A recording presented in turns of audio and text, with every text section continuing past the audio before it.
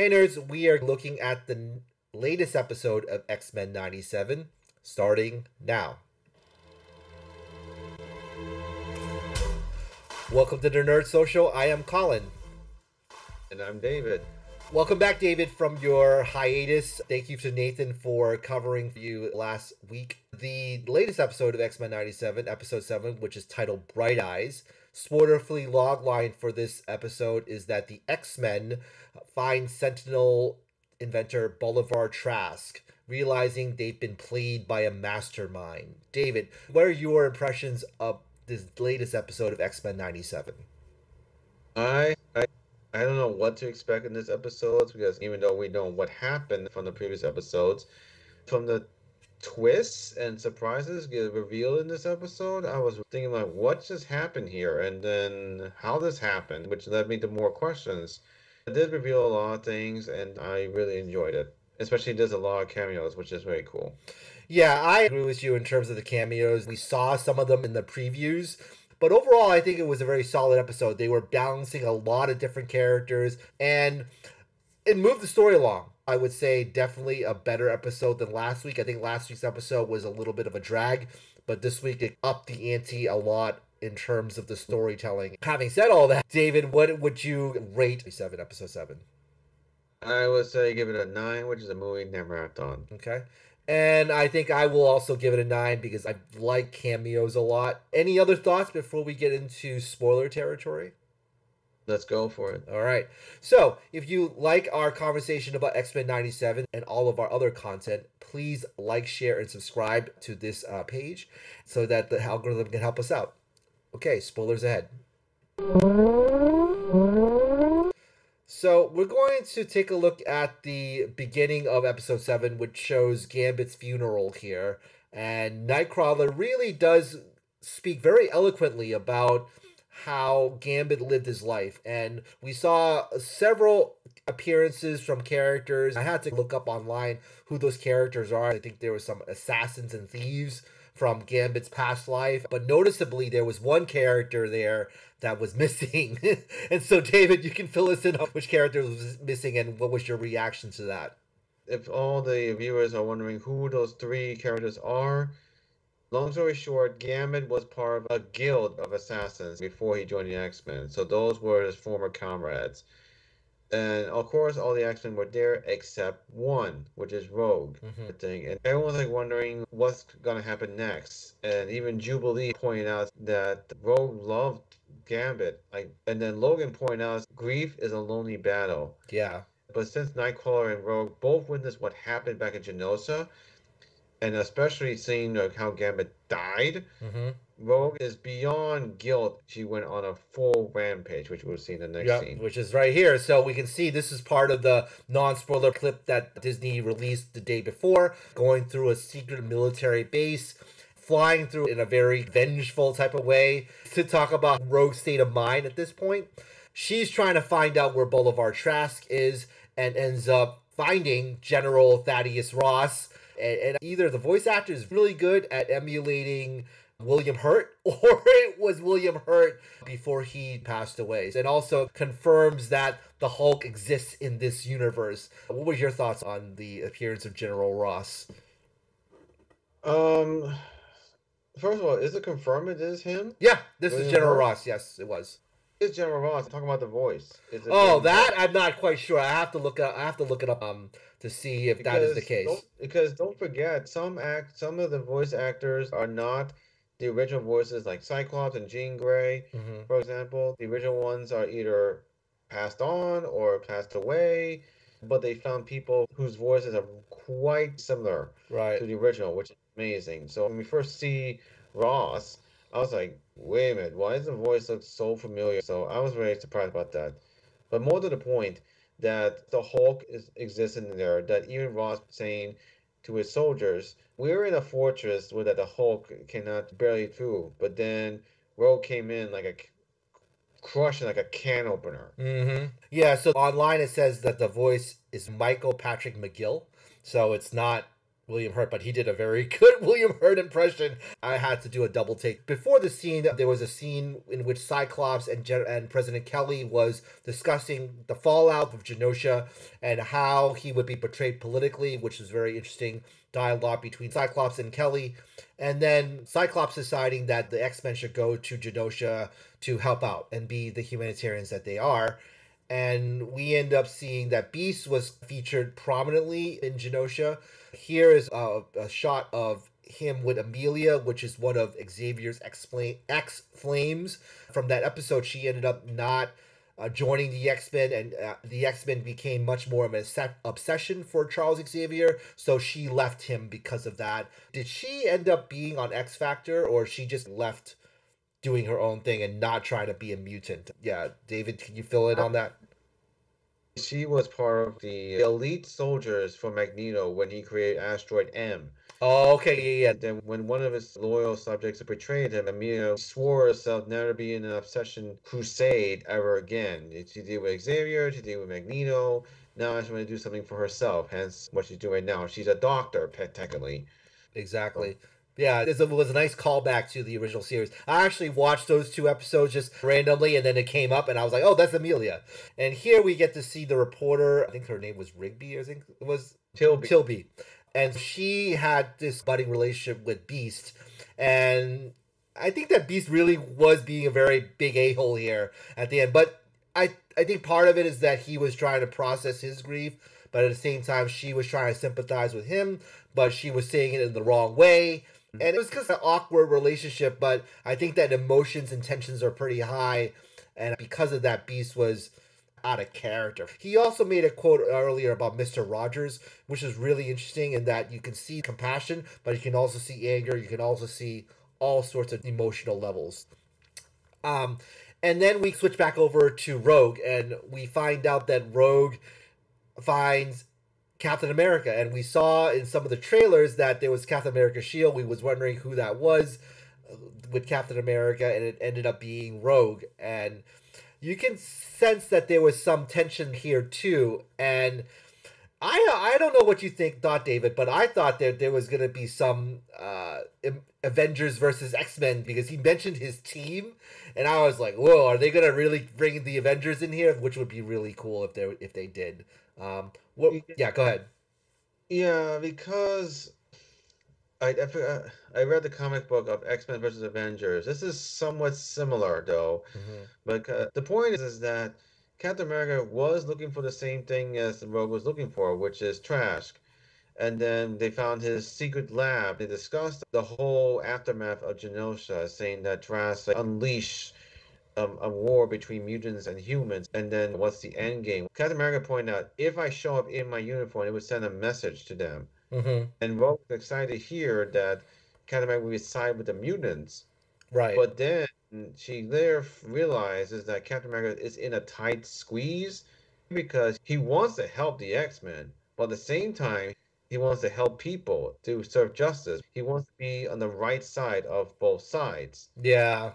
That's his weakness, basically. Yeah, pretty much. And then Rogue got a little upset that she even threw his shield out the field, literally. But then later on, she used Captain America's location and found Gynrick and absorbed all the knowledge to see if he knows where Trask would be. But then she got so angry that she caused some backlash at herself. Yeah. And knocked herself out. Yeah, we see images of Nimrod. I don't know if it's another type of Sentinel, but it was very scary to her looking at the future and figuring out what that was.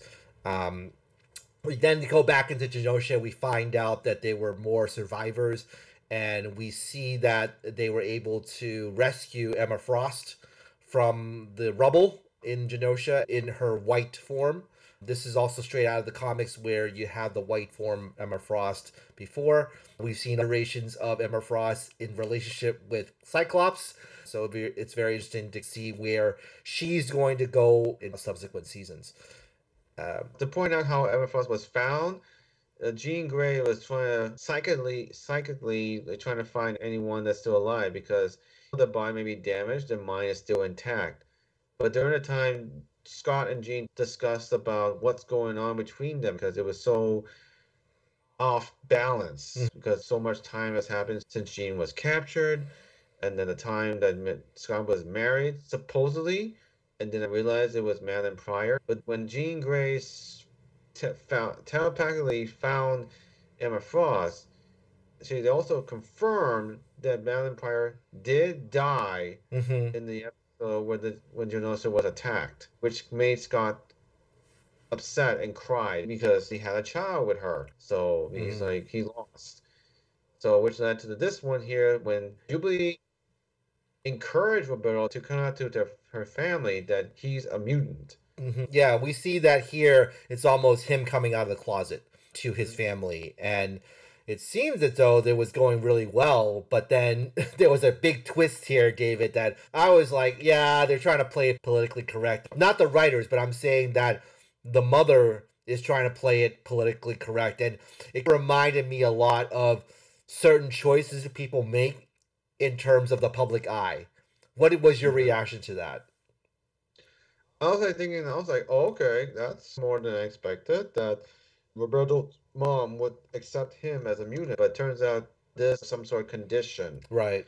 But now that's confirmed that he's a mutant, now they're trying to hide away that he's a mutant. Right. And it turns out that her father is some businessman. If they found out he has a child who's a mutant, his value would go down. And it also brings up a lot of questions as to how a lot of families still struggle with this in real life, with certain lifestyles. That type of family discussion, even back 30 years ago in the 90s, that was still very taboo to talk about. But now we're definitely much more inclusive and expressive. However, of course, there's more progress to be made. But it was just interesting to see this type of interaction between parents. And it was also addressed in X2, if I remember correctly, with Iceman. Same type of deal going on there.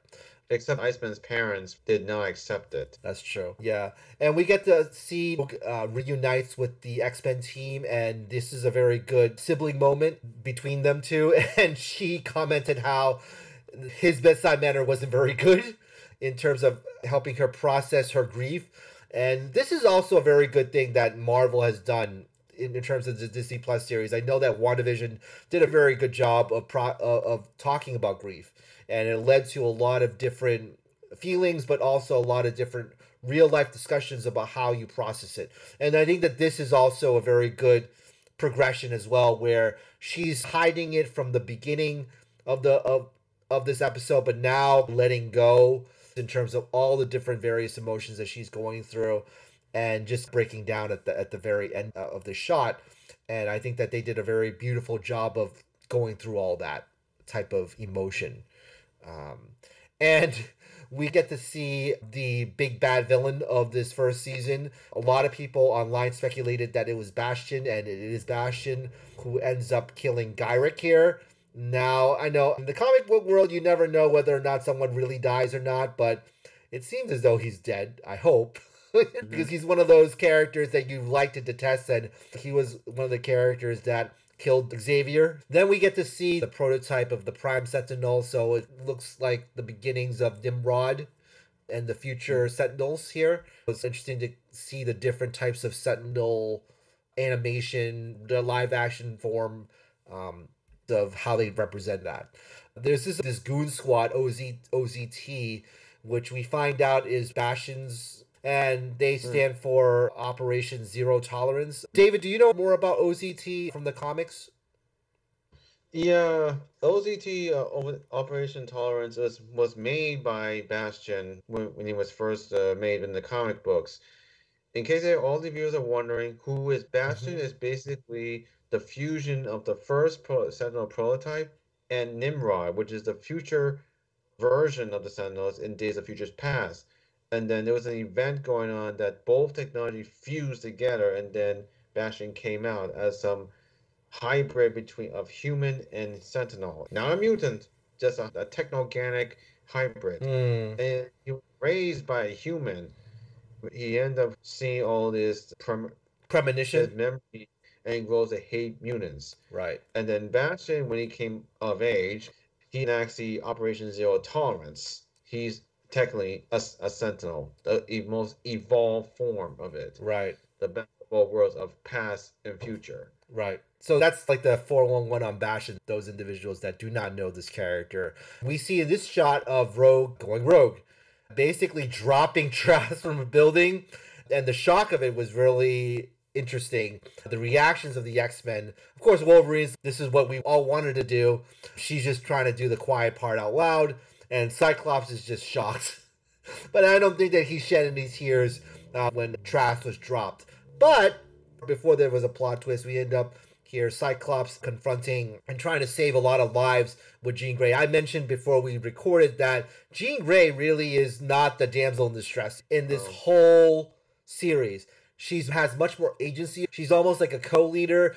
Before this shot, this is at Madripoor. They were trying to save people, working together to stop the building from collapsing. And it was really interesting how they interacted with each other in terms of their powers. So I really like that part where it's not about the fainting and the moaning of Jean Grey back in the original series. And you can see here, Trask did survive. This is the major plot twist. And turns into some sort of Sentinel hybrid, like a more primitive form of Bastion. What was your reaction when you saw that Trask was not dead? I guess this would happen since they show the prototypes of the Sentinel Primes, but then he revealed to the X-Men before this transformation that it was Sinister that put him up this. But I guess it was Bastion having more hand on it to turn his body into a more like a technoganic form, just like Bastion himself. But this is a more Mark One type in a way. Exactly. And also before that scene, I think that there was some interaction between Sinister and Bastion about how they were going to confront the X-Men. And Sinister was saying how you're rushing things, and Bastion's like, I'm playing the long game here. Because back in 1992, you've been trying to destroy these guys, but you weren't successful, so I'm here to finish the job. This scene right here, Cable reveals that he is Cyclops' son, and there's a little bit of a touching moment, but he kind of brushes through that. And David, you said something interesting about this interaction as compared to the original series. Why don't you shed some light on that? In the original series, Cable did appear when Apocalypse attacked the X-Men and the human race. Cable appeared to prevent some occurrences during that fight so that his future can be changed, which unfortunately it did not make a difference at all, which made him think that there's something bigger happening. That's why he showed up. But during his interactions with the X-Men years ago, people treated him like he's some stranger, especially Scott, because he's supposed to be the firm leader and everything, and he doesn't like Cable's attitude. But then when it was revealed that he is Scott's biological son, he felt one, awkward, and two, what I just did and what I treat my son. How come I didn't know this before? You expect Scott barely met Nathan when he was a baby, so he doesn't know how he will turn out to be as an adult. But then somehow the connection between Jean Grey and My Empire is still there. That's how he could connect it to Cable. Cable knows that it's not his own mother, but his mind does tell him the truth that he is Scott's son. We don't know how this reaction will be because we know what happened during Cable's future, especially Cable in the original series has a son himself, Tyler. Right, Tyler Summers, exactly.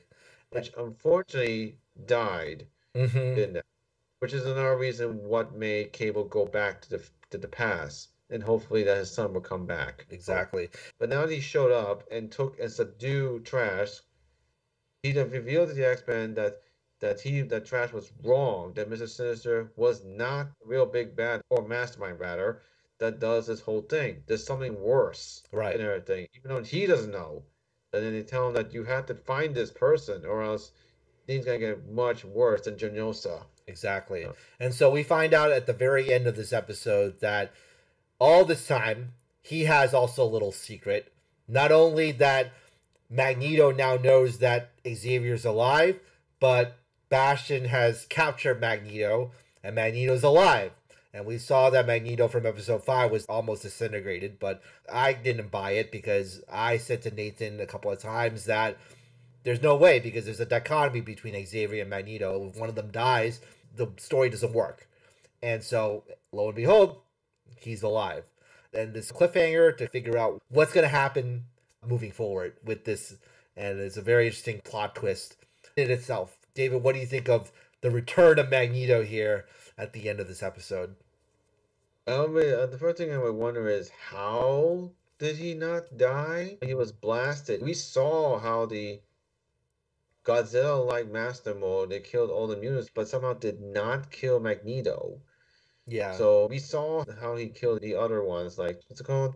The Morlocks, yeah. But now Magneto's not dead. The writers had to really had to explain how. Even Magneto's wondering how he not died from his reaction on his face. Sure, that's So true. I did not even pick up on that. So, in a lot of ways, there's a lot more questions to be answered. And I think that there are definitely some things that they're going to reveal the next 3 episodes. Maybe they're not going to review any of them. But it's been a very enjoyable ride so far. And it's a 3-parter that's coming out. Any final thoughts before we wrap up? one thing I just noticed though, in the scene when the X-Men arrived to help the survivors, there were 2 cameos that people didn't mention. Mm. One, strong guy, Yep. and 2, multiple man. Okay. Yep. I'm thinking, Mhm. since we saw Forge hanging out with Storm, whatever they have, and we saw multiple men and strong guy in that scene, so it makes me wonder, was Forge kicked out of X Factor Mm-hmm. and work on their own, or there's something else going on? Mm. So that's one. And second, now that Cable's arrived, what's gonna happen moving forward in the next episodes? Are they gonna talk? Right. So I'm guessing that the next 3 episodes will have Storm returning Mm-hmm. and Xavier returning, and then there's gonna be another twist leading. Since we know that season 2 is coming, they're probably gonna end it with a cliffhanger Mm-hmm. or some big revelation coming up. Maybe Apocalypse, because we haven't seen Apocalypse yet. There's a hint though. Mm-hmm. And also maybe, just like you said earlier, that it could be X-Men versus Avengers. Mm-hmm. But in the comic book, X-Men versus Avengers is related to the Phoenix Phoenix Force. Force, yeah. Mm-hmm. Yeah. So we don't know if it's gonna be like that. Yeah. One other cameo, Quicksilver showed up, but that was Mhm. through Morph, unfortunately. So it wasn't like the Yeah. real Quicksilver, but it was really interesting to see him in the X-Men universe. We've seen him in the past, of course, but it was nice to see him again there. That pretty much wraps up our thoughts on X-Men 97, episode 7. We would like to hear what you have to say. Please like, share, and subscribe for more content like this, and we will see you in the next one. All right. Bye now.